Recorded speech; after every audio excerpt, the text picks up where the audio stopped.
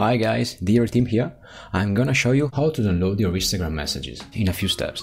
First, open the Instagram app. Click on the top menu tab. Here, tap on Settings and then Security. Finally, tap on Download your data. Insert your email to request the download and tap on Done.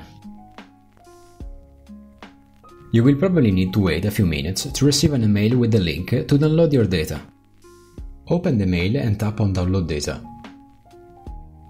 You may have different data parts, but your message data is always stored on the first one. Tap to download that data. Then tap on Download. Once the file is downloaded, tap on it, or localize the archive in your download folder. Long press on your file to share. You can send your data to your computer and unzip it. Otherwise, there is an app called Diary that helps access to all your messages easily. You can find the link for the app in the description. First, you just need to select the name of the chat you want to import and select who are you between the two users. And optionally, you can personalize the title and the cover of your chat. So yeah, that's it. After you have completed your import, you can see a list of all the chats. When you click on one, you can see a calendar with all your messages organized by day.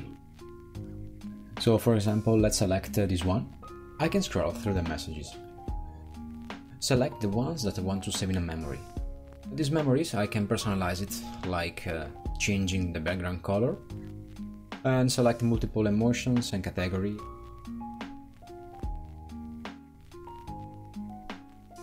Then why not share with a friend? So, to keep it organized my chat, I can save in a diary.